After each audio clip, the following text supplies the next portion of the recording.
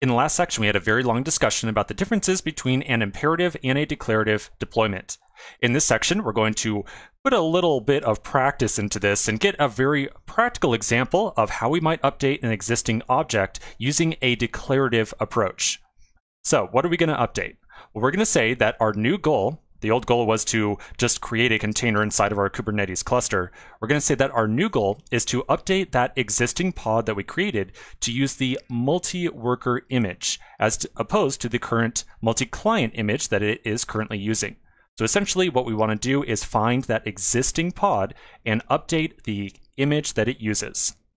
Now let's take a quick thought on how we would do this with an imperative approach and a declarative approach. So if we took an imperative approach to this, we might do something like the series of steps you see on the left-hand side. We might run a command to list out all the different pods that we have inside of our cluster right now. And then maybe we would issue a follow-up command to take an ID or something like that out of the current running pod and tell that thing very explicitly that it should now be running a new image. So in this imperative approach over here, we would have to essentially get the current state of our application by running a command to list out the current pods and find some ID of the current pod that is running the multi-client image. We would then have to figure out a migration strategy on our own to update from the current state to our desired state. Now, in this case, figuring out that migration strategy is pretty straightforward. We could probably look up some command API reference and figure out how we could tell a pod to update the image it uses. But again, that would take a little bit of work. So I'm going to suggest that we instead use a declarative approach. With a declarative approach, updating an existing object inside of our Kubernetes cluster is always going to be the exact same process every single time. So we're going to go and find the config file that originally created that pod, and we'll then make an update to it. The update is going to simply say, hey, I want to use a new image. So inside the config file that we used to create the pod, we're going to no longer say, I want to use an image of multi-client. Instead, I now want to use a new image of multi-worker. Once we make that change to the config file, we're going to just throw it into kubectl at the command line, and Kubernetes is going to work to update that existing pod to use the new image. Now, one thing that's kind of interesting about the process of the declarative approach over here is that we're essentially saying that we're going to take this config file, throw it into kubectl, which is, of course, going to forward it on to master, and somehow, magically, the master is going to realize that it needs to update this existing pod as opposed to creating a new one. And that's actually something that's kind of interesting. We're just going to update this config file, and you might notice that inside this config file, there's really no unique ID or anything like that. There's nothing that says, hey, go and find this existing pod, like a pod we already created, and update it. And so it might be a little bit confusing to figure out when making a change to a configuration file will update an existing object, as opposed to just deciding to create a completely new one. So behind the scenes, here's what Kubernetes does anytime that you toss in a configuration file into kubectl and master. So inside of our config file, we're always going to have an object, or we're always going to be creating an object that has a name. So every single last object that you and I ever create with a config file is always going to have a name assigned to it. And in our case, we assigned a name of client-pod. In addition, every single config file we ever put together is going to have an object type assigned to it as well. And technically, it's not labeled in there as the type, it's really labeled as the kind, recall? Remember, right here on line 2, we say kind pod, not object type. But you get the idea. Every config file is going to list out the type of object that we want to create. So every single time that we take a configuration file and pass it into kubectl, the master is going to look at that configuration file and inspect its name and kind properties. It's then going to look at all the different running services inside the cluster, and it's going to say, okay, if I have any other object inside of here with an identical name, and in this case we do, and an identical type, then that must mean that rather than trying to create a new object, I'm going to try to take the updated configuration file and apply all these changes to the object that already exists inside the cluster. So in other words, the name and the kind are our unique identifying tokens for any object that we create. If you ever want to update an existing object, you're going to take your existing configuration file, you're going to always leave the name the same and the kind the same. And then you can change the rest of the configuration file and then feed it all into kubectl. And master is going to automatically find the existing object and make updates to it. Now, if we made a change to the name, so if we said client pod, I don't know, new or something like that, well, it now has a new name. So master is going to say, okay, do I have an existing object that is a pod with the name of client pod new? And in this case, we do not. There's no existing object inside of our cluster with that same name and same object type. And so master would say, okay, well, this is a new name. I guess I need to create a brand new object with that name and that type. So in short, anytime that we want to make an update to an existing object, we just go and find the original configuration file. We'll leave the name and the kind the same, and then we can make any other change we want to inside that file. So with that in mind, let's take a quick pause right here. We're going to come back to the next section. We're going to make an update to our configuration file and then feed it into kubectl, and we're going to expect that it's going to update an existing pod as opposed to attempting to create a brand new one. So quick break and I'll see you in just a minute. In the last section, we spoke about how we're going to update an existing object. We're going to take that existing config file, leave the name and the kind the same, and we can make any other change we want to the file and throw that back into kubectl. And our expectation is that we're going to update an existing object as opposed to creating a new one. So let's flip on over to our config file. Remember, our goal right now is to update the existing pod to use the multi-worker image instead of the multi-client. Now, quick note here, remember that the multi-worker image really expects to have a copy of Redis available. And so it's entirely possible that when we do this update, something is going to crash, or I should say the container that gets created might crash because there is no copy of Redis available. Nonetheless, I just want to make sure that we have the ability to update the image that is being used, and I'm not really concerned about getting a pod successfully running. I just want to update the image right now. That's all. All right, so we're going to open up our code editor. We're going to find the client pod file. We're going to leave the kind the same and the name identical as well. The only thing we're going to update inside of here is the image that we are using. So instead of using multi-client, I'm going to use multi-worker instead. We'll leave everything else inside of here identical. I'm not going to change the port, even though multi-worker doesn't really expose anything on port 3000 or anything like that. Again, I just want to update the image and make sure that we are updating a pod in place and not creating a new separate pod. All right, so I made the change to multi-worker. I'm going to save the file. I'm going to flip back over to my terminal. I'm going to make sure I'm still inside my simple k8s directory, and then I'm going to feed this updated configuration file back into kubectl by using that apply command. Remember, apply is the magic command. It's how we make any changes to the configuration of our Kubernetes cluster. So I'll say kubectl apply-f client-pod.yaml. And now you'll notice that when we hit enter and we submit that command, we do not see something that says like, oh, I'm going to update, or I'm going to create a new pod or anything like that. Instead, it says very specifically, client pod has been configured. When you see the message configured, it means that we've updated the configuration that is applied to client-pod. So we should now be able to run that get pods command and verify that there is still one pod that exists inside of our entire cluster. So I'll do kubectl get pods, and you'll notice that we now have still just one pod. It has a name of client pod. There's one copy. It's running.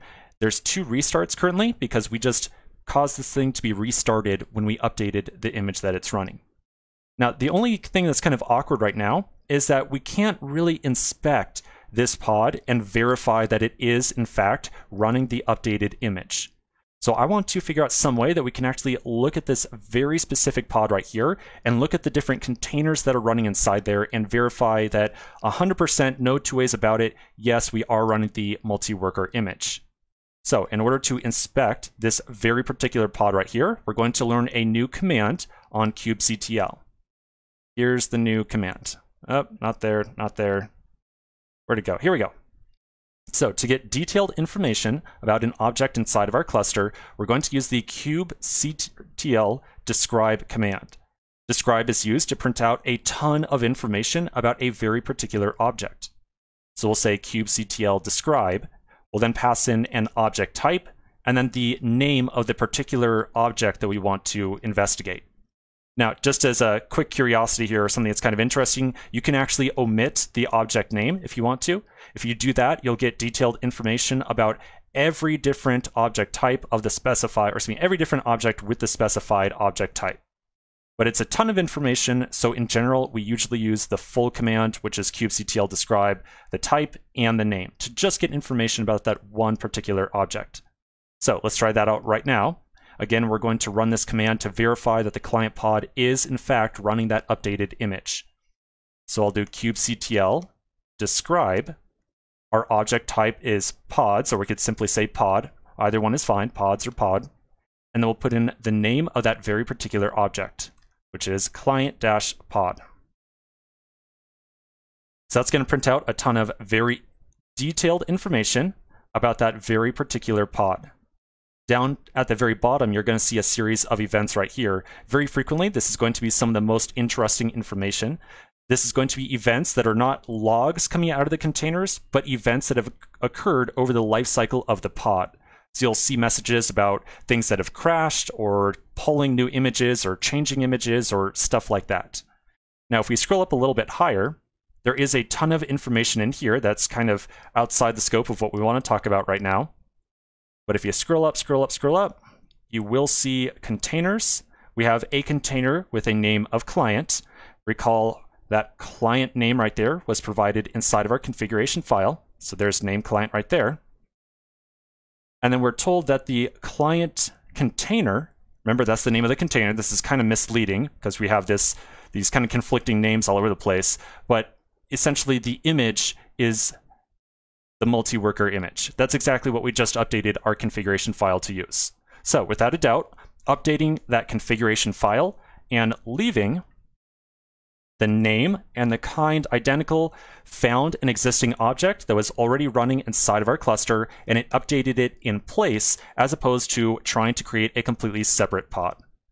All right, so that's it. That's a quick example of this entire idea of declarative versus imperative deployments. So we like to use declarative as much as possible, and the formula for doing a declarative update is always going to be the same thing over and over. We're going to go find our original config file. We're going to make a change to it, leaving the type or kind and the name the same.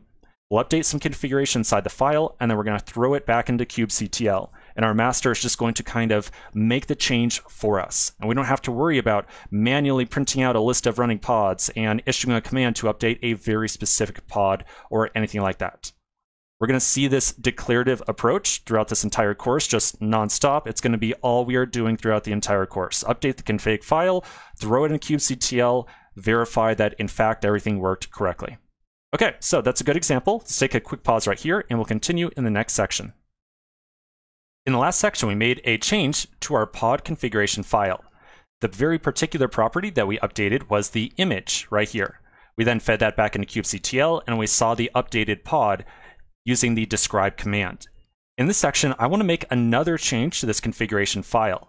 Now, this next change we're going to make is going to appear to be a very small change, like similar in nature to changing the image, but when we try to feed the configuration file or the updated configuration file into kubectl, we're going to very quickly see an error message.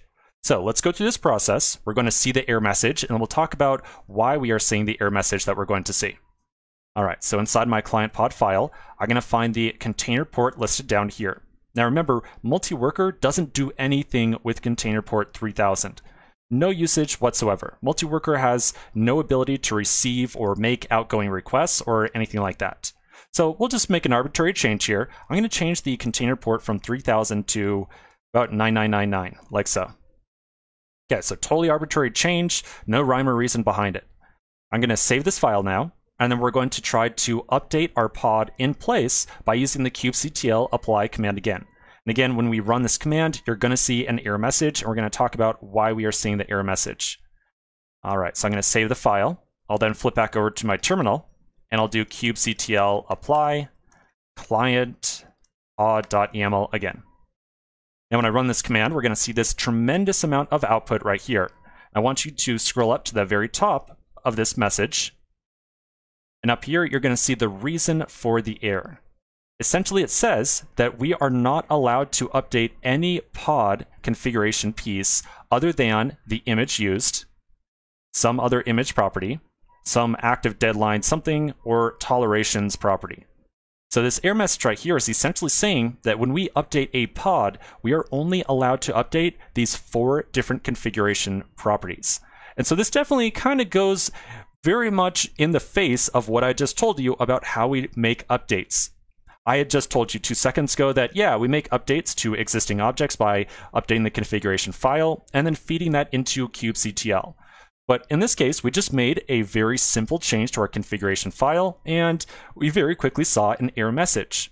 So how do we use this kind of configuration file-based process of updating something if kubectl won't allow us to change something as basic as a container port? Well, of course, there is a workaround to this. So let's take a quick pause right here, and we're going to come back to the next section, and we're going to start to investigate how we can use a different type of object besides a pod to be allowed to change any piece of configuration tied to a pod that we want to. So quick break, and I'll see you in just a minute. In the last section, we made a very small change to our pod configuration file, updating its container port. But when we did so, we very quickly saw an error message that said that we were not allowed to update certain fields that are tied to a pod. So essentially that message is telling us that there are some fields that we are allowed to update, such as the image that a pod uses, but there are other fields that we are not allowed to touch at all once the pod has been created. And so this kind of flies in the face of everything I just told you about making changes to a configuration file. In other words, how are we going to change a configuration file to change an object inside of our cluster if there are fields that we are not at all allowed to update or touch? Well, to solve this issue, we're going to start making use of a new type of object that is going to replace our usage of pod inside of our very simple application as it stands right now. So the new type of object that we're going to make use of, in addition to pods and services, is something called a deployment.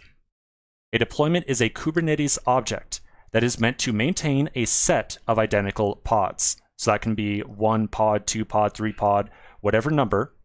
And the deployment is going to constantly work to make sure that every single pod in its set that it's supposed to manage is always running the correct configuration and is always in a runnable state. In other words, it is not crashing or it's not dead or anything like that. Now, a deployment is very similar in nature to a pod. Yes, I just said a deployment contains a set or maintains a set of pods, but at the end of the day, we can use either deployments or pods with Kubernetes to run containers for our application. So let's compare and contrast some of the differences between pods and deployments. So with a pod, we're running a single set of very closely related containers. Remember, in a pod, we're only going to stick in multiple containers if they have very tight integration with each other.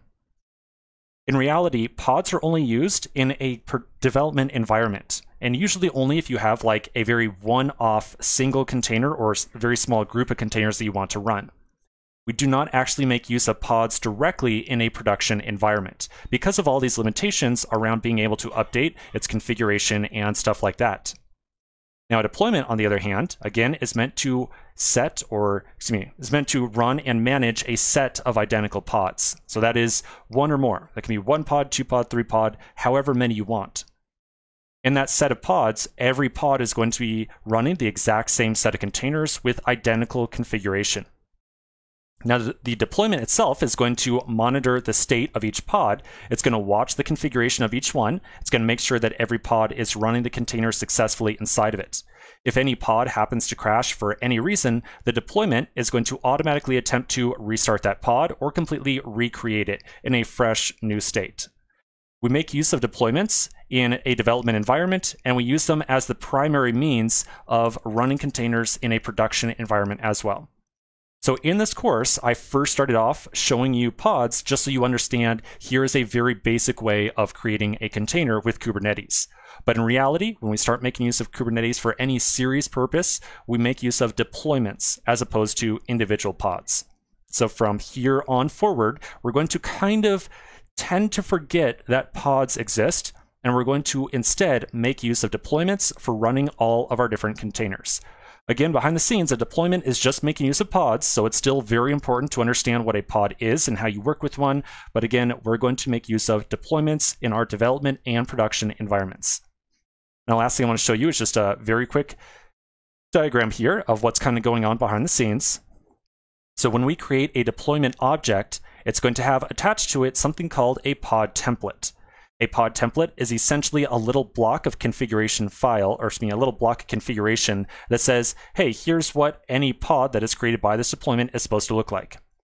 So the pod template might say, okay, every pod that this deployment manages is supposed to have one container that has a name of client, that exposes port 3000 and uses the image multi-worker. And so that deployment would use this template to create a pod that looks like this. A pod that has a name of, oh, not client pod, just simply client. It's running the multi-worker image, and it exposes port 3000 to the outside world.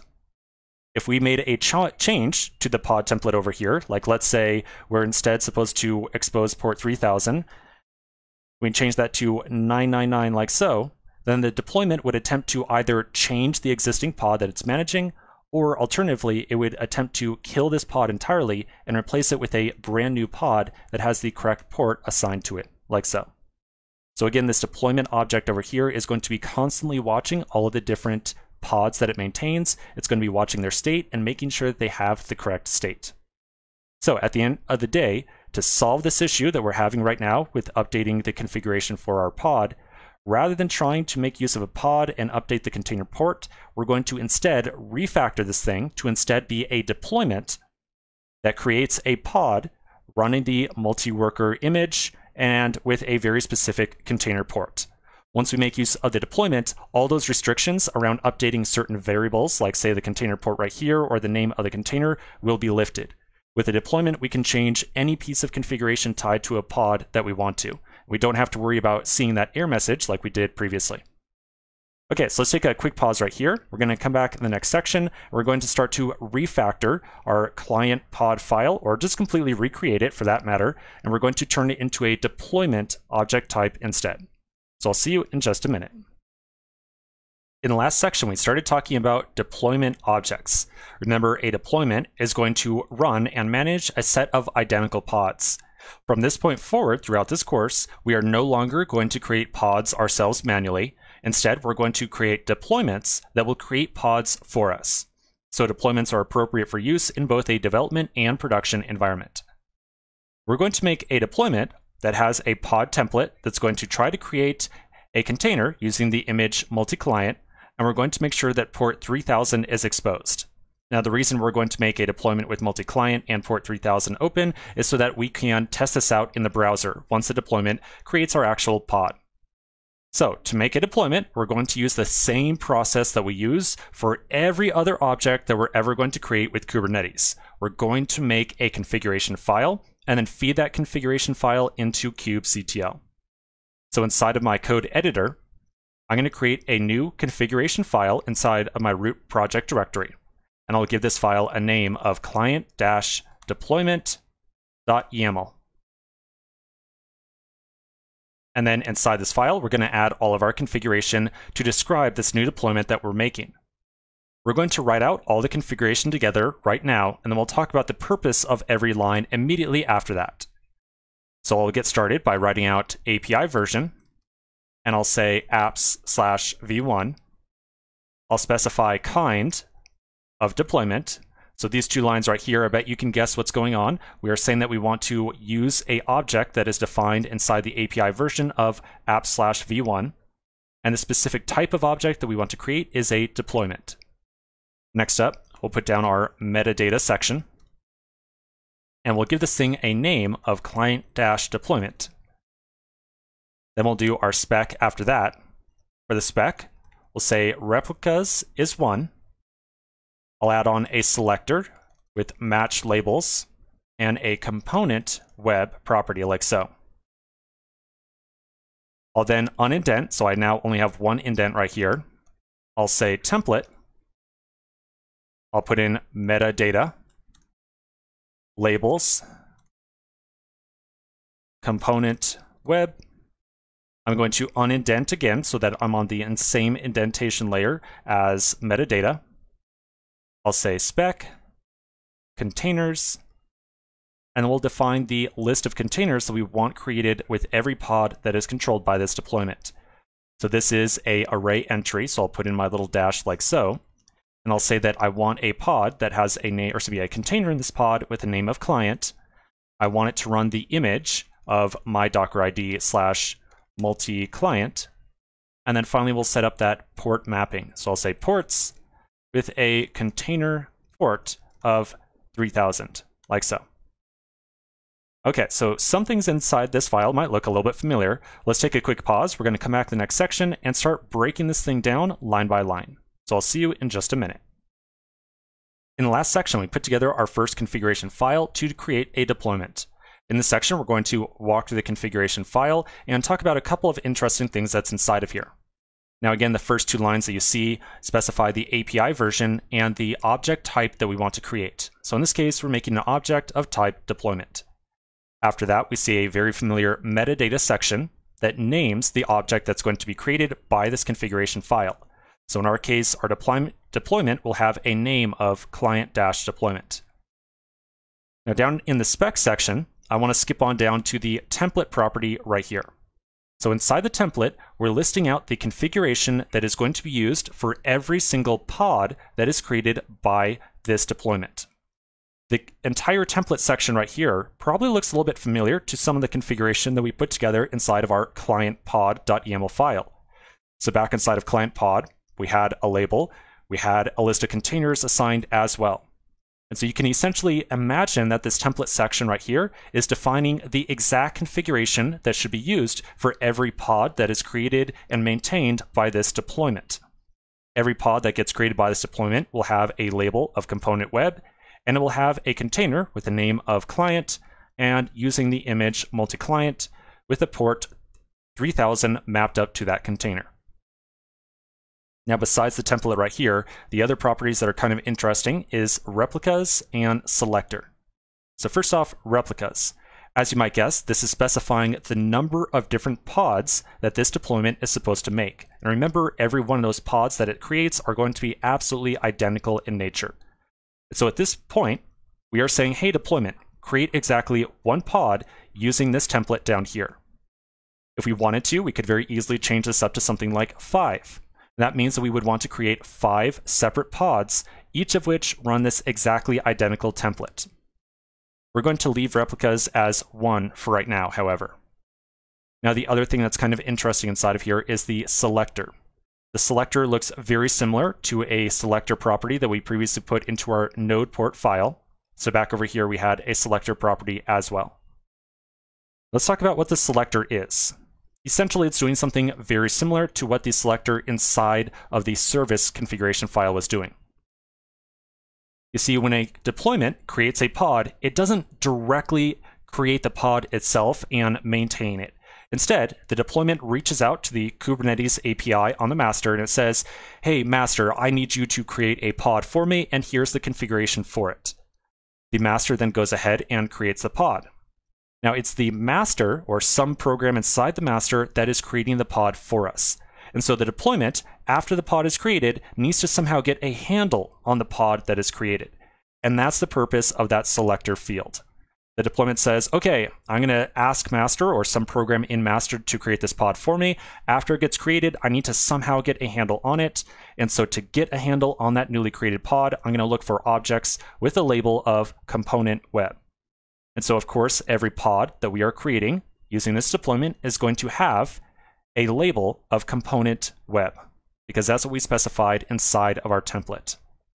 And so matched labels and selector right here, this section right here is essentially giving us a handle on this label down here. I know it seems a little bit repetitive to have to kind of like designate this stuff twice inside the same file, but it's entirely possible that we might have multiple labels assigned to our deployment, or excuse me, multiple labels assigned to the pod that is created by our deployment, and maybe we only want our deployment to look for 1 or 2 very specific labels out of those. So that's why you're seeing it kind of replicated here twice.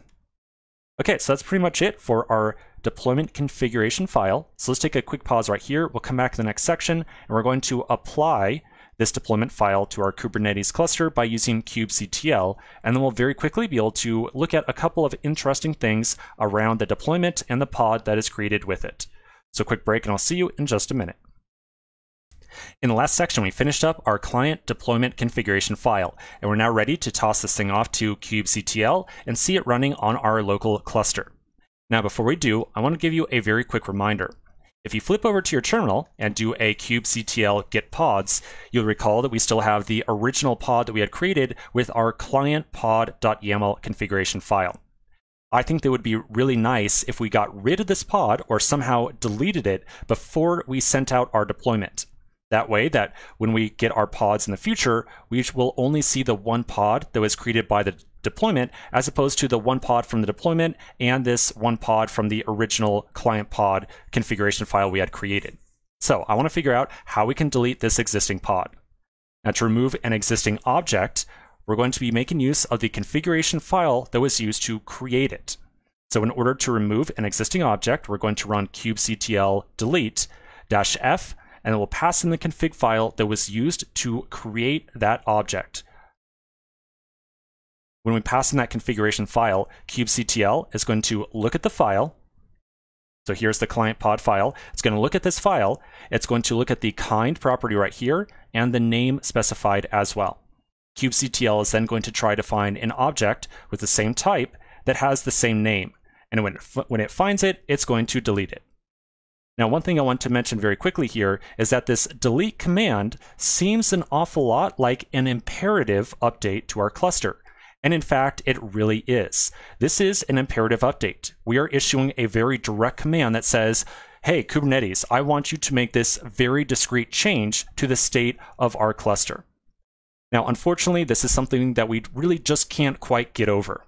When we want to create a resource or change an existing resource, we pass in an updated configuration file. And so we're kind of leaving it up to Kubernetes to make the appropriate changes. But when we want to delete a resource, unfortunately, if we wanted to delete some object inside of our cluster, we would have to kind of take the entire state of our entire cluster and then subtract out that one object. In other words, it's just kind of hard to picture a way to make a declarative update that will delete an existing object. And so this is going to be the one kind of location where we kind of fall back to the idea of an imperative update to the state of our cluster. Okay, let's give this a shot. So back at my command line, I'll do kubectl delete -f, and then I'll specify the client-pod.yaml file. And then we'll see that the pod with the name of client pod was deleted. Now, if it appears that this command just seems to hang, it will eventually resolve after about 10 seconds or so. When the pod gets deleted, it's going through the same process in the background that usually gets applied to deleting a container with the Docker CLI. Remember, when you delete a container, or stop a container, I should say, the container is given 10 seconds to resolve, and then eventually it just gets killed. That's what happens in the Docker world. And the same thing is what happens when we delete a running pod. It gets 10 seconds to resolve and eventually turn itself off. And then after those 10 seconds, the thing automatically just gets axed entirely. If we now do a kubectl get pods, we'll see that we no longer have any running pods. Okay, so now that we've cleaned things up a little bit, let's try applying our configuration file of client-deployment.yaml to our cluster. After we apply this thing, we should see a new single running pod using the multi-client image. So I'm going to flip over to my terminal, and I'll do a kubectl apply -f client-deployment.yaml. And then we very quickly see that the deployment was created. So we can now print out the status of all of our pods with kubectl get pods, and we'll see that there is exactly one pod running right now. And it has a randomly generated name, very clearly tied to the client deployment that we just created. We can also print out the status of that deployment itself using the command kubectl get deployments. So we're still using the get command, the same one we were using before, but we're changing the type of object that we are looking for. So now, as opposed to looking for pods, we're looking for deployments. So I'll run that, and we'll see that we have one deployment called client deployment. You'll also notice a couple of interesting columns on here. We have ones across the board for desired, current, up-to-date, and available. Desired is a reference to the number of replicas or the number of pods that this deployment wants to eventually have. So at present, inside of our configuration file, we said that we want exactly one replica running.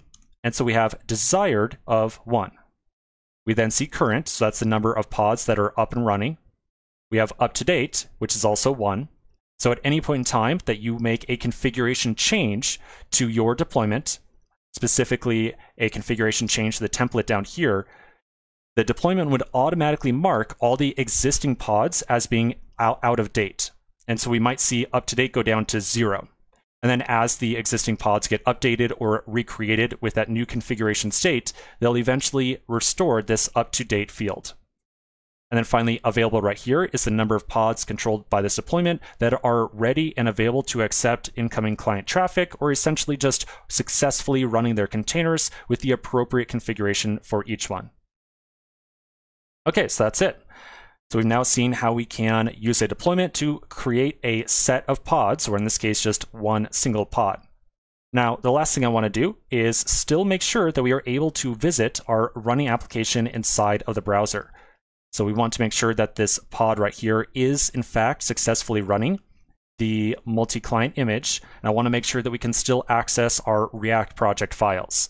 So let's take a quick pause right here. We'll come back to the next section and we'll make sure that we can still access this pod or this container in our browser in the next section. In the last section, we finally applied our first deployment to our local cluster. Now, just to make sure that everything is working the way we expect, I want to try to connect to the container inside of that pod running the multi-client image. And when we connect to it, we should see that little React application appear on the screen. So I want you very quickly to remember how we connect to our local cluster. We do not use localhost. We have to run that minikube IP command. Remember that minikube virtual machine that is our local node has its own IP, completely different from localhost. So we need to first run minikube IP. Once we get the IP address, we'll then make sure that we connect to the port that is associated with that service that we created, which was hard-coded to be 31515. So back at my terminal, I'll do minikube IP. There's the IP of my virtual machine. I'll copy it. I'll make a new tab inside my browser, and then I'll put on :31515, because again, that is the hard-coded port of our service. And then when I do so, I do in fact successfully see my application appear on the screen. Awesome. Now, this is actually going to be a really good time to start to understand why we use these service things. Like, why do we have to create that service object? Why were we not able before to just directly connect to one of our pods that was running the container that we care about?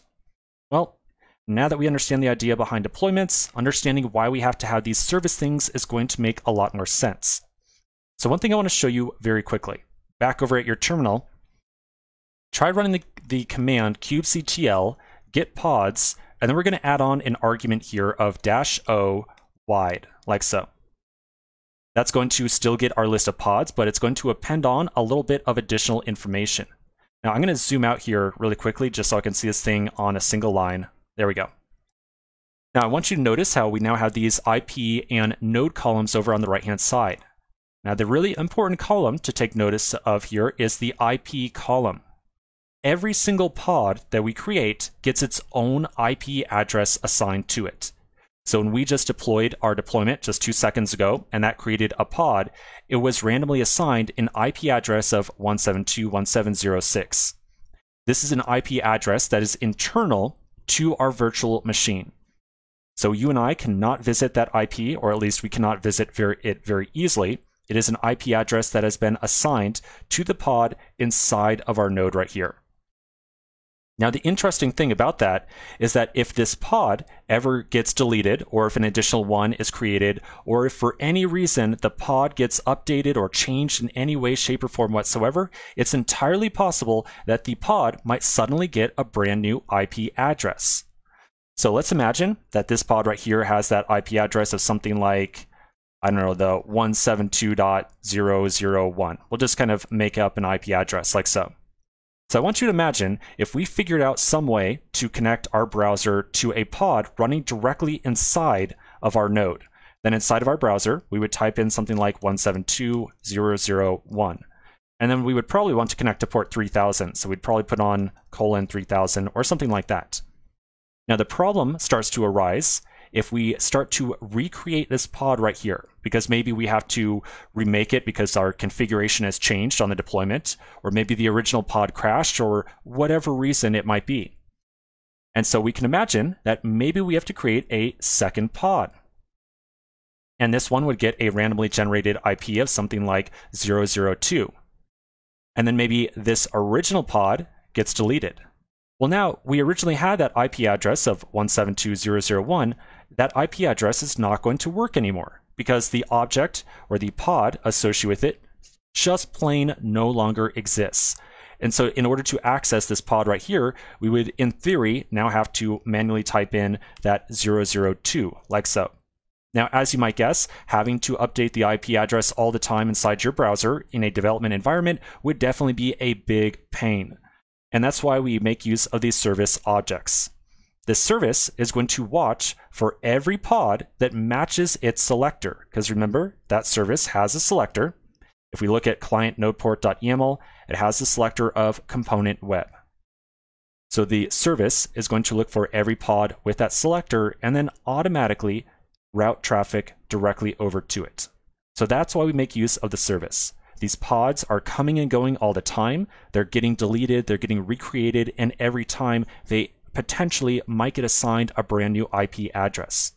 The service is going to kind of abstract out that difficulty, and that's why we make use of these services anytime that we want to connect to one of our different pods. Okay, so hopefully that gives you a better idea of why we care about these service things. So let's take a quick pause right here, and we'll continue in the next section. In this section, we're going to start making some changes to our deployment configuration file and just verify that all the pods that are associated with this deployment successfully get updated. So in particular, I really want to try updating the container port value down here from 3000 to some other value, because you will recall that when we tried changing that container port inside of our client-pod.yaml file, we very quickly got an error message saying, hey, you can't update that value. Okay, so back inside of the client deployment, so we're in the deployment file right now, I'm going to find the container port, and I'll update the port to 99999, like so. Now, just so you know, when we change this port assignment, you will no longer be able to visit our application inside of the browser. So in case you apply this update and then try to test it out inside the browser, it's not going to work because the container doesn't care about port 999. It wants to expose traffic on port 3000. Okay, so now that we changed our configuration file, I'm going to make sure that I save the file, and then I'm going to go back over to my terminal, and we're going to do the same thing we always do anytime we want to update an object. We'll do a kubectl apply-f client deployment.yaml. So I'll run that, and then it tells us very directly that an existing object type with this name was configured. It says configured as opposed to something being created. So we definitely just made a change to an existing deployment as opposed to creating a new one entirely. We can now do a kubectl get deployments to print out all of our deployments. Yep, it's still there. I can do a kubectl get pods, and now with this, you're going to see something a little bit more interesting. Notice how the age of this pod right here is 26 seconds. So clearly, when we apply this configuration file right here, Kubernetes noticed that we made a change to the template for the pods that are being controlled by this deployment. It saw that we changed the container port. And so rather than trying to update the existing pod that already existed, it deleted that pod and completely recreated it with the new container port value right here. Okay. Now, one thing that would be really nice to do is make sure that this new pod right here is in fact running with that new port. So I'll do a kubectl describe pods. We'll get the long form description about this pod right here, and we'll probably be able to verify that port 999 is assigned to it. Now remember, when you do describe pods, the name of whatever you want to look up is completely optional. In this case, we only have one pod, so I'll just print out the information about all pods because, hey, there's only one. Okay, so when I run that, I'll scroll up a little bit, and then I should be able to see our list of containers. Here's the client container, and it has port 999 mapped on it. So without a doubt, this pod is running with the most up-to-date configuration. Okay, so that's pretty cool. Now, I want to do one other change, or one or two other changes here. Let's first try scaling up our replicas setting right here. So when we scale up from 1 to something like, say, 5, we're now going to have our deployment attempt to create 5 different pods, all with this identical template right here. So I'm going to make sure I update replicas to 5. I'll save the file, and then as usual, we'll do a kubectl apply client deployment.yaml. And now, if you type in very quickly kubectl get deployments, we might, okay, a little bit too slow in that case, you'll notice that everything says 5 right here. If we were a little bit faster, we might be able to see that there are less than 5 of these different pods available. We'll make another change in a second that will hopefully be able to, if we type in this get deployments fast enough, we might be able to see the update in action. And we'll see something like, hey, only 5 or maybe 1 or even 0 pods are currently available. So if we now do a kubectl get pods, you'll notice we have 5 separate pods, each of which are running a unique copy of that very specific client, let's see, multi-client, that's the idea, or that's the name of it, multi-client image. So we now have 5 containers running, each in their own very separate little pod. Let's try making one more configuration change. So how about instead of running the image multi-client, let's try running the image multi-worker instead. So I'm going to change the name of the image that we're running inside this pod. I'm going to make sure I save the file. And now this time, after we do the kubectl apply -f client deployment, I'm going to very quickly, right after I run this command, I'm going to very quickly do a kubectl get deployments. And hopefully we'll be able to see some different numbers of containers, or excuse me, different numbers of pods inside there as the deployment is creating and destroying some of the pods inside of our cluster. Okay, so I'm going to hit enter here, and then very quickly I'll do a kubectl get deployments. Now that's interesting. So notice I typed in fast enough that I was able to see some different numbers in action here. So the client deployment wants to have 5 different pods with the very specific configuration listed right here. But at present, there are 7 pods. That means that maybe 5 of the old version exist, or actually, we can use these other numbers here to figure it out. So there are 7 pods total, and 4 of them are up to date and available. That means that we have 4 up-to-date and available pods running the newest configuration that says that we should be running the multi-worker image. That means that there are 3 other pods, because 7 minus 4 is 3. It means that there are 3 pods still sitting around using the old configuration, and those need to be deleted and cleaned up. If we now do kubectl get deployments again, we're probably going to see 5 across the board, because now all the old versions of those pods have been deleted and replaced with the latest up-to-date version of the pod spec, which says that we need to have the multi-worker image running inside there. Okay, so it's pretty interesting to see these deployments in action. So let's take another quick pause. We're going to come back to the next section, and I want to point out 1 or 2 kind of interesting things about this entire deployment system that might trip you up when you start making use of it in a production environment. So quick pause, and I'll see you in just a minute. In the last couple of sections, we've looked at a couple of different ways of updating a deployment. So we understand that we can change the number of replicas, and we can change, say, the container port, or even the image that is used by this deployment whenever it is creating a pod. But one thing that we haven't quite looked at is how we can update a deployment when a new version of an image becomes available. So I want you to imagine for a second that maybe you and I go off to our multi-worker project, and maybe we make an update to that image, and then we push the image up to Docker Hub. How would we somehow get our deployment to pull down that latest version and recreate all of our pods using that latest version? I want to look into that a little bit inside this section. Now, let's take a look at a diagram that's going to explain the series of changes we're going to make to our project to kind of simulate updating an image and kind of simulate how we would update a deployment to accommodate for that updated image. Okay, so first off, we're going to update our deployment, and we're going to change it to use the multi-client image again. The only reason that we're going to change it to use multi-client is that it gives us something to look at inside the browser. And so it makes it really easy to verify that our pods are running the correct version of an image. After that, we're then going to go back over to the source code for our multi-client project. We're going to make a change to that project. We're going to rebuild the image and then push the image up to Docker Hub. So that's going to simulate a very real deployment or a very real change to an application. all the time when you're using Kubernetes and all this container stuff, you're going to want to change an image, and you're going to want to make sure that the latest version of that image eventually gets deployed onto your Kubernetes cluster. After we push that changed image up to Docker Hub, we're then going to somehow get our deployment to recreate all of its pods with that latest version of multi-client that you and I create. So let's get to it. Step number 1 is going to be to change our deployment to use multi-client again. So inside of my code editor, I'm going to find the client deployment.yaml file. We're going to make a couple changes in here. The first thing I'm going to do is reduce the number of replicas down to 1. So we're just going to run 1 replica all by itself. That's just going to make it a little bit easier for testing purposes so that we can get a better idea of when that single pod is being updated or recreated or whatever it might be. Next up, we're going to change our image right here. So instead of multi-worker, we're going to get multi-client. And then one other thing that I want to do on the image right here, besides putting on multi-client, is I want to make sure that we also update the port that is exposed or forwarded on that image. So a container port, rather than 999, we're going to change that back to 3000 like so. Because you remember, that is the port that is exposed, or that Nginx inside the multi-client image is going to listen on. Okay, so that looks good.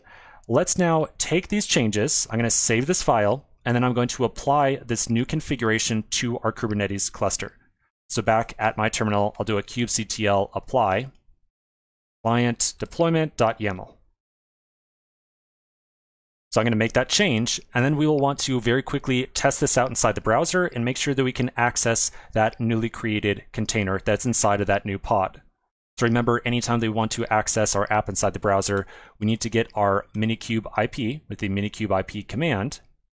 I'll copy the IP address, then we'll go back over to our browser. I'll paste in that IP, and remember, we set up that service to listen on port 31515. So I'll do :31515. And then I see our application appear. Okay, so that's easy enough. Let's take a pause right now. When we come back to the next section, we're going to make an update to the multi-client image, and then we're going to push it up to Docker Hub. So quick pause, and I'll see you in just a minute. In the last section, we started to investigate how we can get a deployment to make sure that all of our pods are using the latest version of an image that is available. So in the last section, we flipped our deployment to use the multi-client again. We're now going to go back to the complex project. That's the multi-container project that we worked on previously. And we're going to update the multi-client image. So inside of my terminal, I'm going to open up a second tab, and then I'll navigate over to the complex project that we had previously put together. Remember that inside of here, we have that client folder. That's where the multi-client project is coming from. So I'm going to change into that directory, and then I'm going to start up my code editor inside of that client folder. All right, so here we go. So I've got my client project right here. Inside of the client project is that SRC folder, and inside there are a couple of different React components. And so to update our multi-client image and get kind of a change this thing that we can very easily see inside of our browser when we run this application, I'm going to open up the app.js file. And inside of here, I'm going to find the render method. Inside there, we have an h1 right here. I think that a very easy to detect change that we can make would be to alter the title that appears on the page. So rather than simply saying fib calculator, I'm going to put on fib calculator version 2, like so. So that's just going to be a very simple change that will appear inside of our browser, and will make it very obvious when we are using a newer version of this particular image. All right, so I'm going to save this file, and then we're going to close that code editor, and we'll then rebuild our image and push it back up to Docker Hub. So back at my command line, I'm going to make sure that I'm still inside of that client directory. We'll do a Docker build, and we'll be sure to tag this thing with your Docker ID / multi-client, like so. And then I'll specify my build context with a dot at the very end. Don't forget the dot. Okay, so I'm going to run that. It's going to rebuild the entire image. Now remember, we have to rerun the build portion of that script because we made a change to our source code. After all that, we finally get our new image created. So now the last thing we have to do is push this new image up to Docker Hub. So I'll do a docker push my Docker ID / multi-client, like so. Okay, so it's going to push that set of changes up. And there we go, that's pretty much it. So now Docker Hub has the latest version of our multi-client image. And now it's just up to us to figure out how we can somehow get our deployment to make use of that newer image for all the pods that it manages. So let's take a quick pause right here. We'll come back to the next section, and we're going to figure out how we can somehow get our deployment to update all of the pods that it manages. In the last section, we updated our multi-client image, and then we pushed the result off to Docker Hub. We're now going to move on to step 3, which is to somehow convince our deployment to recreate or otherwise update all of our pods with the latest version of that multi-client image. Now, unfortunately, step 3 right here is very challenging, and there's not a very good solution around it. Now, that might be very surprising, but I just want to be very clear with you. In the world of Kubernetes, convincing a deployment to recreate our pods with the latest version of an image is not the easiest thing in the world to do. So inside this section, we're going to take a look at why this is challenging, and then we're going to look at a couple of different ways to solve this problem. Now, before we start talking about why this is challenging or any of the solutions, I want to very quickly mention to you that on the GitHub page for the Kubernetes repo, you can go to the issues board and reference issue number 33664. To get to this issue in particular, you can just type that issue number directly into your address bar. This is an entire issue with a ton of different conversation going on here, talking about how challenging it is and suggesting different ways of convincing your deployment file to somehow update all the pods that it is managing.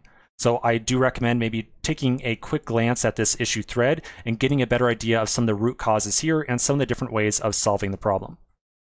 All right, so let's take a look first at why this is so challenging to get a deployment to update the image that is being used by all the pods that it manages. I want to first remind you that in order to update any object inside of our Kubernetes cluster, we make a change to our deployment file, and then we send the deployment file off to the kubectl command line tool with something that looks like this right here, right? We do the kubectl apply. Now, the issue that we have right now is that inside of our deployment file, there's nothing inside of here that says, hey, I want to use some particular version of our multi-client image. So when we send an update to multi-client off to Docker Hub, when we make our updated version of that image and we send it off, there's nothing that we can kind of turn back around to this file with and say, hey, I want you to now use like the latest image. Now, the reason that's such a big deal is that if we try to take an unchanged configuration file and apply it with kubectl, if there's no changes in the configuration file, then kubectl apply is just going to flat out reject the file. Let's try that out right now. Remember, we've already applied this file and we've made no changes to it since we last authored it. Okay, or excuse me, since we last applied it. So back at my command line, I'll do a kubectl apply -f client deployment.yaml. And then when I run this command, it's going to tell us that the file is unchanged. And so the entire file, the entire apply command is just flat out rejected because the config that we're trying to upload is identical to the last config we put in place. Now, when you put this file up, it's unchanged. That means totally rejected. So there's nothing inside that process that says, oh, we should probably go and see if a new version of this image is available. That does not occur. At no point when you try to re-upload or reapply that config file, it does not try to see if a new version of this image is available. And so the entire apply command just flat out rejected. That's why this is such a big issue. Okay, so with all that in mind, we're now going to look at a diagram that's going to lay out 3 possible solutions that we could use to get around this issue. So none of these solutions are really that great, I'll be honest with you. None of them are really that good. They're kind of the best of a bad situation. Okay, so here's the first option we can use to get our deployment to update with the latest version of that image. We could manually delete all the pods that are managed by that deployment. Now, when we manually delete a pod that is managed by a deployment, the deployment is going to very quickly notice that the pod is missing, and it's going to attempt to recreate it automatically. So in other words, if we go over to our terminal right now and do a kubectl get pods and then attempt to delete this pod right here, the deployment will very quickly notice that it has a missing pod, and the deployment will recreate this thing automatically. So our hope there would be that when the pod gets recreated, hopefully it would pull down the latest version of that image. And so we could use that as a means to recreate our pods with the latest image, or excuse me, latest version of some particular image. Now, why would we not do this? Well, as you might guess, deleting pods seems like a really, really silly situation or a really silly solution. There's so many things that could go wrong with this approach. In a production environment, we could very easily accidentally delete the wrong set of pods. Totally possible. So if we delete the wrong set of pods, who knows what type of bad situation we would be in. In addition, if we manually delete all of our pods related to one very particular aspect of our application, let's imagine that maybe this is the pod that serves up all of our web traffic. And so if we delete all those pods for a very brief period of time, any user trying to access our application would be trying to get at a pod or get at a container inside there that just doesn't exist. And for a very brief window, our users would essentially not be able to access our application entirely. And so everything about deleting these pods just kind of seems like a bad idea. Okay, so let's take a look at the second possible solution. All right, so I want to give you a quick reminder on tagging of Docker images. When we tag an image, we put down usually our Docker ID, a slash, and then the repository or project name. Now, one other thing that we can optionally put in here is a colon and then a version for this image. And so we could put in something like, v1, and then maybe the next time we build the image, we would increment it to v2 or v3 or v4 or v5 or whatever it is. So as a possible solution to this problem, we could decide to tag our images with real version numbers and then specify that version inside the config file. So in other words, when we build our image back over here inside of, run our Docker build command and tag the image, we could put on a version number like v1, v2, v3, or v4, whatever it might be. We then push that tag up to Docker Hub, and then inside of our config file, we could append on that v1, v2, v3, v4, or whatever it is. Now, when we change the config file with a version number like this is an actionable change to our config file. So if I put on here v4 and then save the file and then rerun that kubectl apply command, that is detected as a very real change to our config file. And so the config file would be accepted by kubectl apply because we are specifying a completely different image version. Our deployment would then use that new image version to recreate and update all of the pods that it manages. So this would be one possible solution. Now, the downside to this approach is that it really adds in an extra step to our deployment process, and it's definitely not a very friendly step. Because think about what we would have to do. We would essentially have to make sure that anytime that we build our images, we would have to append on some version number over here, like 1, 2, 3, 4, 5, whatever it is. And then we would have to go over to our configuration file and put the exact same version number inside of here as well. So we would have to remember the current version and somehow insert that number inside of here. And that's definitely a non-trivial step to add in here. Now, one quick workaround to that you might imagine if you're a little bit savvy, you might think, okay, well, if it's such a pain to get the version number in here, maybe we could get like an environment variable or something like that would carry the version of that image. So when we build the image, we could store the version number in an environment variable and then reference that environment variable inside of our file. So we could do something like, client version.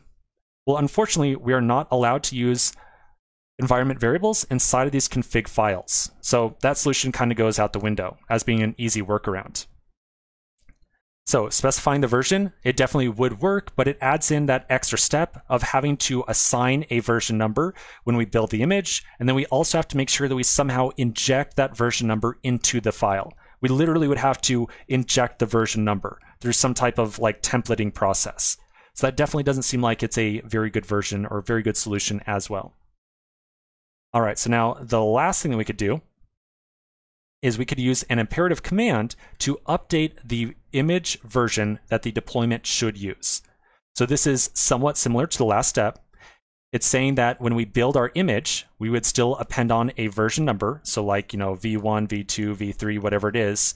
But then rather than updating our config file, we could immediately run a command after building our image that says to Kubernetes, essentially like, hey, Kubernetes, go find my client deployment and update the version number, I don't know, I'm just making up this command here, update version to v1 or something like that. Now, this is very similar to the previous step in that we are still going to tag our image with a version number, but the downside to this approach is that it's using an imperative command, and it's essentially completely skipping over our config file and keeping our config file up to date with the state of our cluster. So all three of these steps seem like, bad solutions. They don't really seem like they're the best things in the world to solve this problem. I think without a doubt, the first solution over here is definitely very, very bad. I think that this solution right here is definitely a pain in the rear because we are making a change to our config file. And anytime that we're changing our config file, we would probably want to do a git commit, right? We would probably want to commit that new version. Well, the downside to wanting to do that git commit is that, remember, we traditionally only build our versions or build our images with the Docker build command right here when we are in a CI environment, like off on Travis CI. And so we're only on Travis CI when we've already made a git commit. So we're kind of talking about like making a git commit to update the image and then pushing this off to Travis, getting the image built right here, and then simultaneously taking that version number and updating this file and then committing this file too at the same time while we're still on Travis. Now, if that doesn't make sense, that's totally fine. What I'm trying to say is that this step right here, it definitely sounds like it's a good solution, but in practice, it ends up being a tremendous pain in the rear. So that kind of leaves us with solution 3 over here. We're going to use an imperative command. So after we rebuild an image, we are going to tag it with a version number. And then we're going to very specifically reach out to kubectl and tell it to update our deployment with the latest version of the image that we just pushed up to Docker Hub. Now, I know this uses an imperative command, and I just told you how we like to avoid these as much as possible. But again, this is kind of like the best of a bad situation. And I think that you'll see when we eventually deploy our application to a production environment, this ends up being like a pretty reasonable solution. It's not the best solution, but it's pretty reasonable when it really comes down to it. Whew, okay, so this has been a very long section. I apologize for the length, but again, I wanted to make sure it's really clear that this is just a continuous not nice issue to have to deal with, and I wanted to go over some of these possible solutions because these 3 in particular get outlined in this issue thread over here if you decide to read this thing. All right, so with all that in mind, let's take a quick pause right here. We're going to come back to the next section. We're going to learn how we can somehow tag our image with a unique version number when we build it, and then make sure that we can run a command that's going to tell our deployment to update itself with the latest version number available. So quick pause, and we'll come back in the next section. In this section, we're going to walk through the update process that we described at the end of the last section. So here's what we need to do. We're going to first tag our image with a distinct version number, and then we're going to push that new version up to Docker Hub. After that, we're going to run a rather long kubectl command that's going to forcibly update our deployment and tell it to use this new version of the image that we have pushed off to Docker Hub.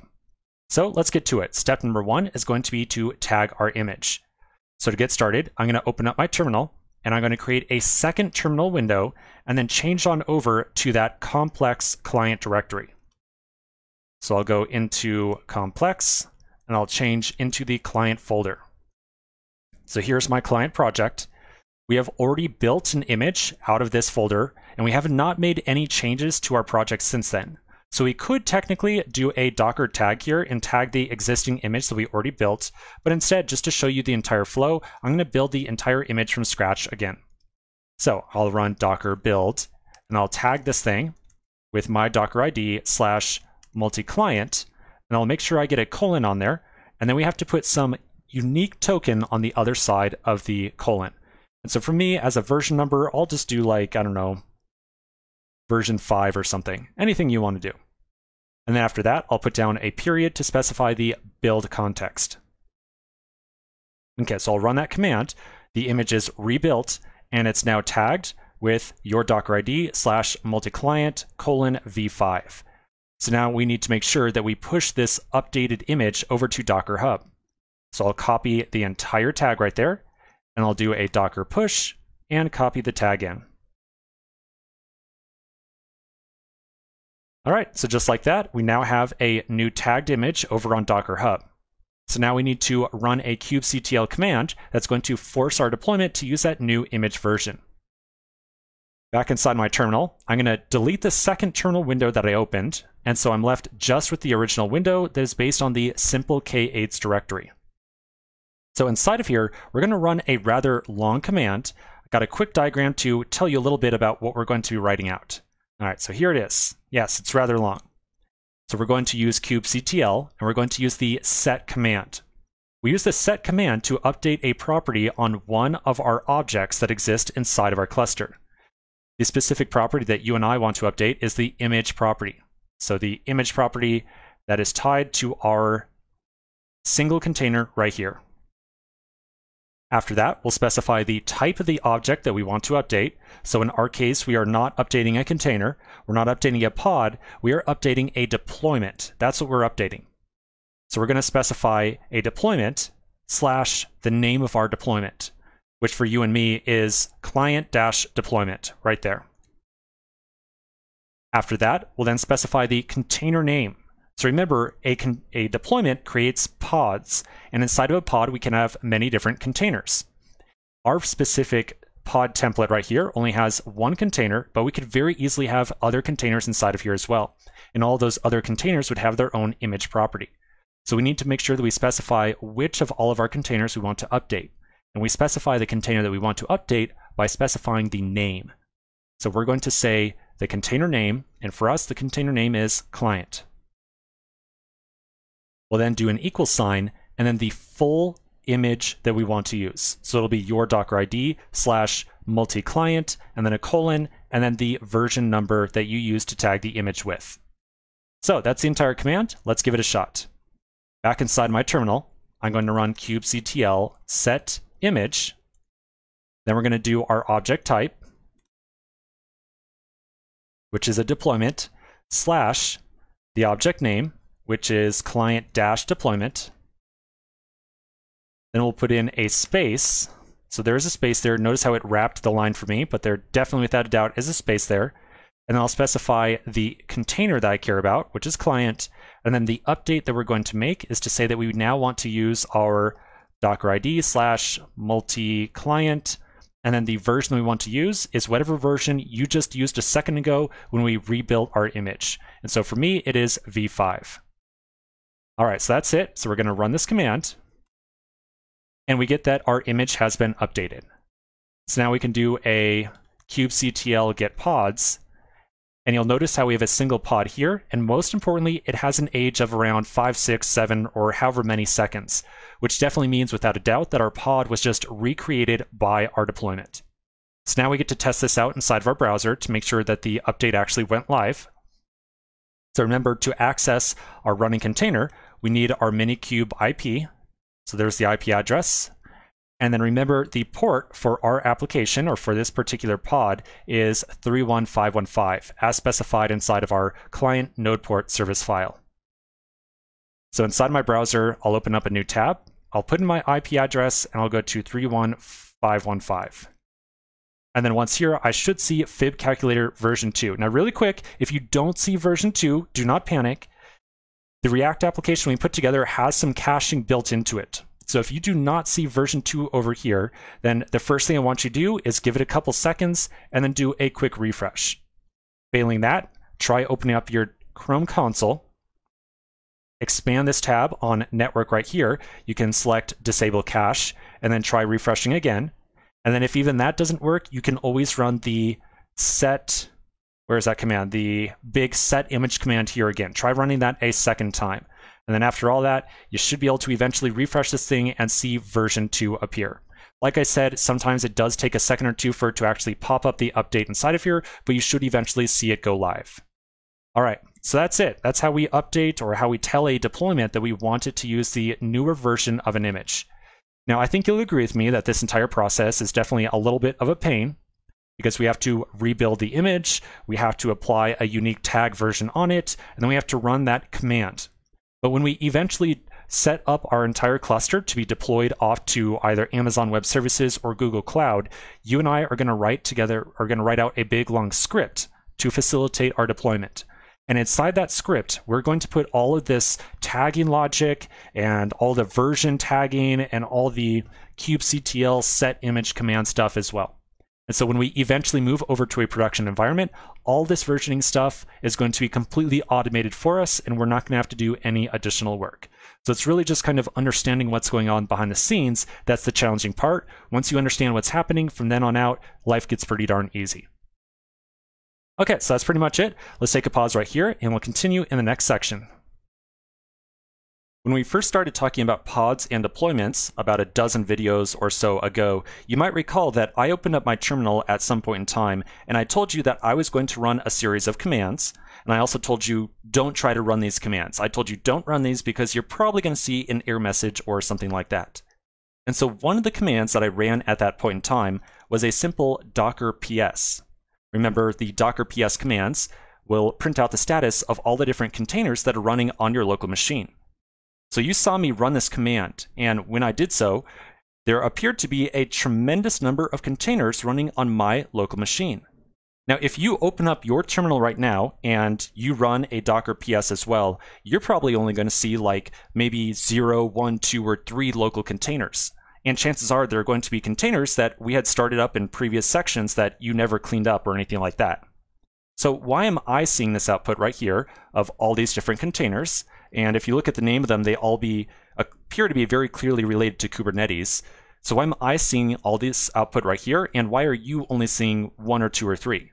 Well, in this section, we're going to investigate this a little bit. We're going to get a better idea of what Docker is doing for us, both on our local computer and inside of that virtual machine that forms our node. And we're going to get a better idea of how we can kind of reach into the node and play around with the copy of Docker inside there. All right, so first off, a couple diagrams. Now we've looked at some variations on this diagram right here a couple times. And we've gone over the process of what happens when we feed in a config file through kubectl a couple times as well. But I want to give you just one more quick reminder of what's going on. So remember, we take a configuration file that wants to create either a pod or a deployment. We feed that into kubectl. That gets passed off to the master, and then the master reaches into the virtual machine and communicates with the copy of Docker that runs only inside of the virtual machine. And it tells it, hey, Docker client, we need to create a new container. Go off and grab this image and create a container out of it. The Docker client then turns around and says to the Docker server, hey, Docker server, we need to go and grab an image and we need to create a container out of it.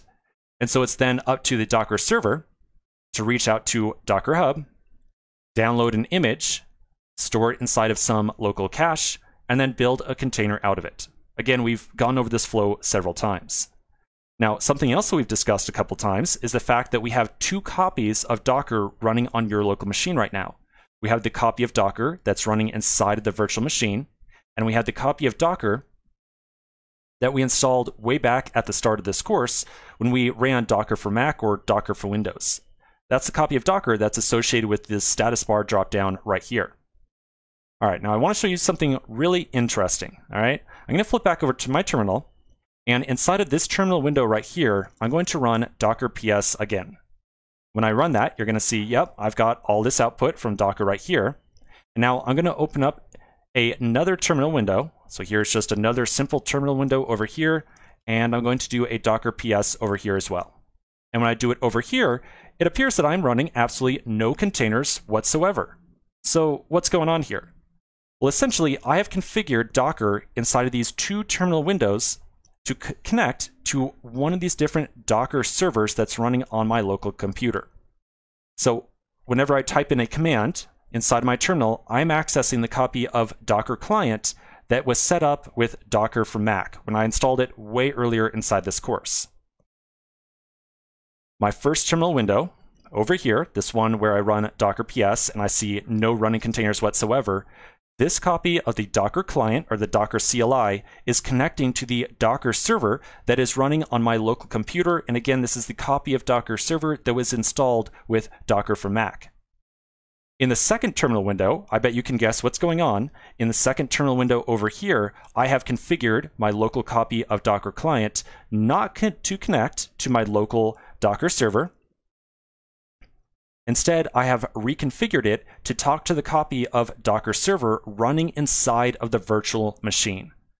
So inside of this very specific terminal window right here, when I do a Docker PS, my copy of Docker client, the Docker CLI, is reaching into the virtual machine.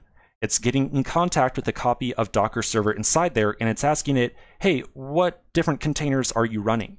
And so that's why inside of this terminal window right here, I see this big list of Kubernetes related containers, including the multi-client container right here. And again, all these containers are running inside of my virtual machine. All right, so again, the idea here, all I want you to understand right now is that I have one copy of Docker client, and between these two terminal windows, I have configured it to either talk to my local copy of Docker server or the copy of Docker server that is running inside of the virtual machine. So let's take a quick pause right here. Now that we understand that, when we come back in the next section, I'm going to show you how you can reconfigure your local copy of Docker client to talk to Docker server inside the virtual machine. And of course, I'll also tell you why we would want to do this at all. All right, so quick break, and we'll come back in the next section. In the last section, I showed you how I had multiple terminal windows open, and between the different terminal windows, I had reconfigured my copy of Docker client. And so in this section, I'm going to show you how you can do the same thing, and then we'll talk a little bit about why you would want to do this at all. All right, so here's what we're going to do. Anytime that you want to configure your local copy of the Docker CLI, remember, that's the thing that we are accessing inside of our terminal. This is Docker CLI right here. If you want to reconfigure your copy of Docker CLI to communicate with a copy of Docker server inside of the virtual machine, we're going to run this command right here. So I'm going to copy that command. I'm going to go over to a new terminal window. And over here, when I do a Docker PS, you'll see that I am clearly connected to my local copy of Docker server. Now I'm going to run that command right there. I'll leave it on the screen so you can read it. You can type it inside of your terminal if you want to. So when I run this command right here, it's going to very temporarily reconfigure my copy of Docker client or Docker CLI to connect to the Docker server inside of my Kubernetes node. So after running that command, I can now do a Docker PS, and I'll see the print up from all the different containers that are running inside of my virtual machine. Now, quick note here, and this is an extremely important thing to understand. Anytime that you run that eval command right there, it is a very temporary reconfiguration of your Docker CLI.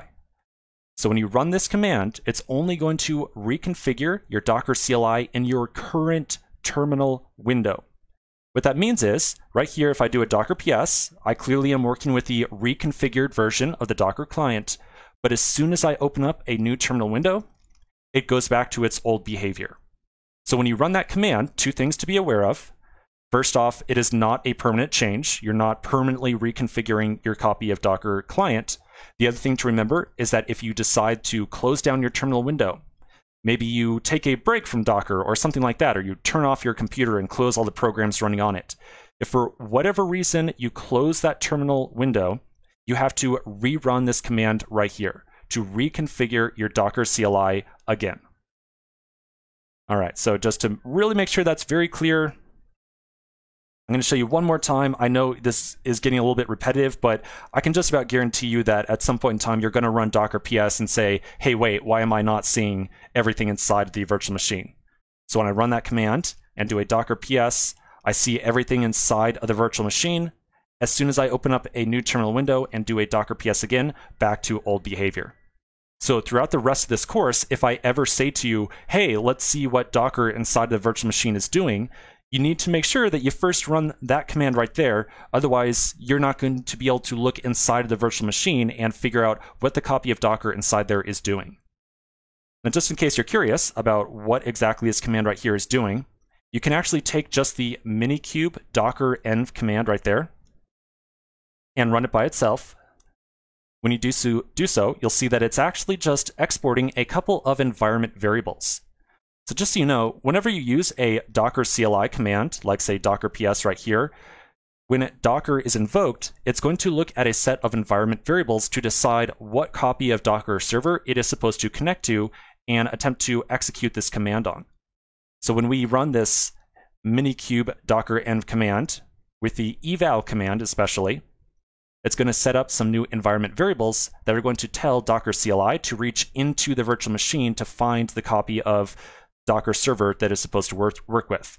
And if you look at this Docker host variable right here, you might even be able to recognize the IP address. It's actually the IP address of your Minikube server. For example, if you do Minikube IP right now, you'll see it prints out the identical IP address to what we're telling the Docker client to attempt to connect to. All right.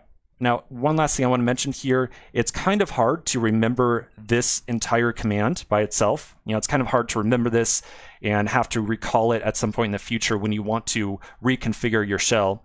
I found that a very easy way to remember this command is to instead memorize the command minikube docker env by itself. Remember, that's what we just ran 2 seconds ago to print out all those environment variables. When you run just minikube docker env by itself, it will actually tell you, hey, if you want to configure your shell, or essentially your current terminal window, here's what you need to run. And it's the full-length command with the eval on there as well. So a very easy way of memorizing how to do this is not to memorize the eval part, just memorize minikube docker env. That's all you have to remember. And as long as you can remember that, type that in, and then it will tell you exactly what to type right here. So you can copy paste that in, and boom, you're good to go. All right, so that is what is going on when we run that Docker PS and see a listing of all the containers inside the virtual machine.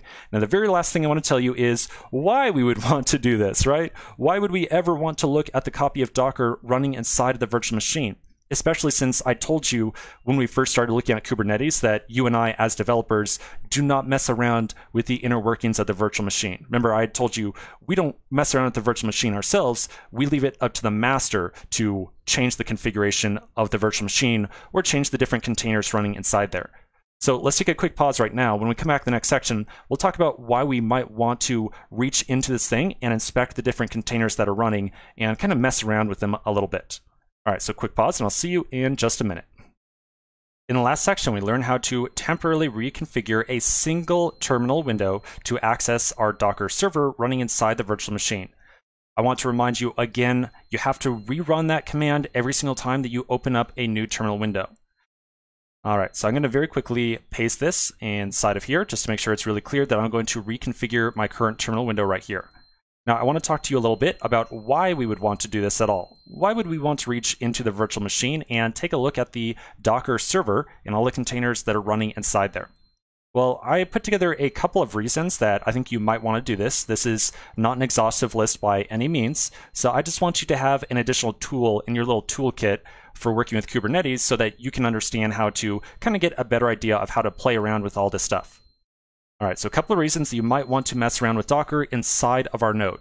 The first reason is that you can use all the same debugging techniques that we had learned much earlier in this course to inspect containers and get logs from them and do all that kind of stuff when you connect to the copy of Docker running inside the node. So, for example, remember right here again, I just reconfigured my shell. So I'm going to do a Docker PS.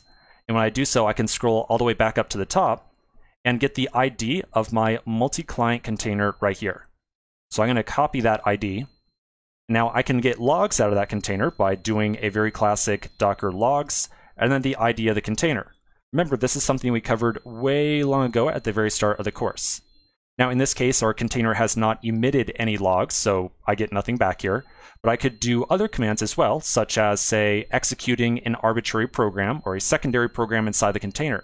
So for example, if I want to start up a shell inside of that container, I could do a docker exec it, then the container ID, and then I'll start up shell inside there. And so when I do that, I can very simply get a shell, and I can start to poke around and get a better idea of the state of my container if I want to. Now, the one kind of caveat to this, the one thing I want to mention is that a lot of these different debugging commands are actually available through kubectl as well. So for example, I can still pull logs using kubectl from a very specific container. And I can start up a shell inside of a specific container using kubectl as well. As a very quick example of that, I'll do a kubectl get pods. I'm going to copy the name of my pod right here, and then I'll do a kubectl logs, and I'll paste the name of the pod. And again, I don't get anything back because the container has not emitted any logs, but it definitely would retrieve logs if any had been emitted. I can also do a kubectl exec it, and then the pod name, and then sh on the very end to start up a shell. And so the same thing right here, yeah, I'm starting up a shell using kubectl as well. So again, you can use all the knowledge that you have of Docker to do a lot of debugging. However, a lot of that stuff is already available with kubectl. So I'm going to kind of leave it up to you if you want to figure out how to do this stuff through kubectl, or if you want to just stick with your knowledge that you've already gained of Docker and use those same techniques as well. Now, the next reason that we might want to mess around with Docker inside of our node is so that we can do exactly what I did a little bit ago inside the course, where I manually deleted a container, and then we were able to observe that, oh, hey, it was restarted automatically. So essentially, you can test Kubernetes' ability to self-heal or restart crashed containers or whatever it might be by reaching into there and deleting a container manually. Now, that's not a great reason to do this, but I just want to say it's something that you could possibly do if you felt like it. Now, the other reason that you might do this is that if you're for some reason having a really tough time figuring out why images are being cached inside of your node, I'm talking about Docker images here, and if for some reason it feels like you're not able to update the image that a particular container is using, you can always reach into the container, access the copy of Docker inside there, and say, hey, delete your image cache, and just blow away all the cached images that you have. And so to do that, we could run the same command that we had learned way long ago. We can do a docker system prune-a, and this will remove all stop containers, all unused networks, and all build cache, and all images that are not being used at this point. And so I could just blow away everything inside there if for some reason I felt like there was a big caching issue with what was going on inside of my node. Okay, so that's it. That's a couple of reasons on why you would want to mess around with Docker in the node. Now, I just give these to you as like possibilities. Again, I'm rather convinced that you can think of some better reasons than what I've listed here of messing around with Docker inside the node. But again, I just wanted to give you a couple examples to kind of get your brain going and give you a reason to look into this feature a little bit more. All right, so let's take a pause right here and we'll continue in the next section.